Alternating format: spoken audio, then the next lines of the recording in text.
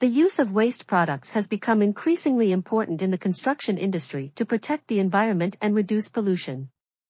In this study, the impact of using glass cullet and metakaolin as partial replacements for coarse aggregates and cement were investigated. The results showed that the substitution of glass cullet with coarse aggregates significantly decreased the compressive strength, while the addition of metakaolin improved it only slightly. However, the combination of both materials resulted in higher strengths than those achieved from either material alone. Additionally, the production costs and carbon dioxide emissions were reduced by 15% and 7%, respectively, when using glass cullet and metakaolin.